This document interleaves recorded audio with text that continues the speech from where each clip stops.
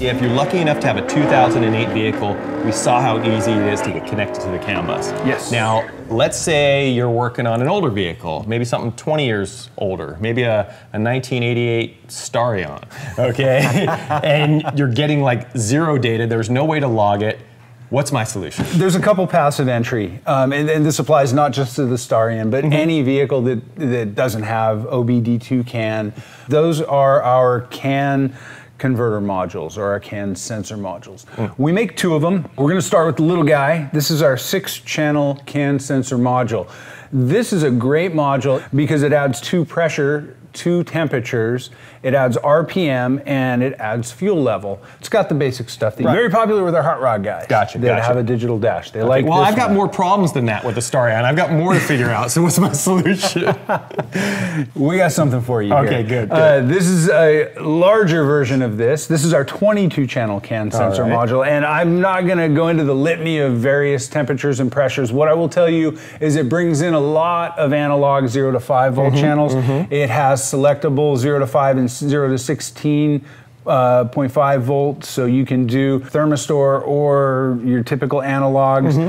It also does RPM, it does fuel level. It's giving you 22 channels of data. So that's all going to come into this 36-pin Packard connector, and all of that data is going to be output to the dash by plugging this connection into the AEMnet CAN connection on your main harness for your CD5 or CD7 carbon dash. This is populated, so your wires will come out here, sensors coming in here, 1 plug connection out to your dash. If you happen to need more than 22, we can help you with that. Okay, what's the solution there? You can daisy chain 2 of these. Like our other devices, like our 8-channel K-type EGT CAN module, you can take and flip a resistor on this, and it has 2 unique IDs on it, and you can double your channel output from 22 to 44. The other thing you can do is, if you start simple with the basics, you can expand from 6 channels and add another 22 channels later on. It's quite powerful. It's a great way to get onto the system, onto that CAN bus if you've got an earlier vehicle, and we're excited to use it because that is what we are lacking on that car.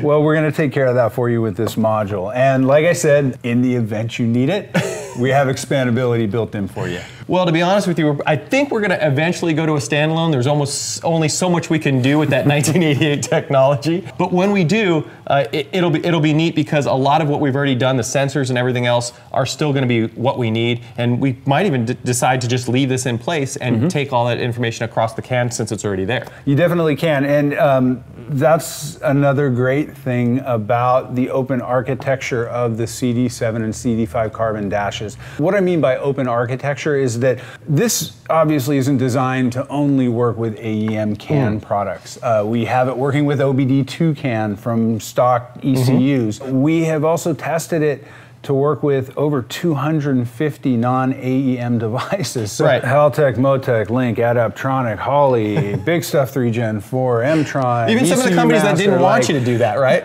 Quite possibly, but you know, and in our forum, we list everything. If you go into our forum and into our CD Carbon Dash section, you can see all the third-party non-AEM CAN devices that we know for sure we support.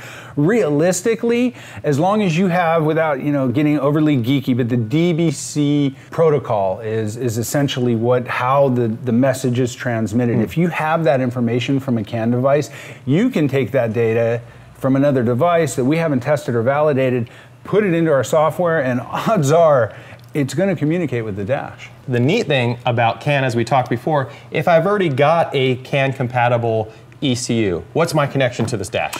One plug connection. One plug connection. That's the beauty. Yeah, we even make some plug and play adapter cables. Okay, so now we've got an idea of how to connect basically any vehicle to a CAN bus. Now let's take a look at some of those modules that we can have on there and what they can do for us. For sure, yeah, there's really no limitations. If you want one of these, we've got a way to make it connect for you.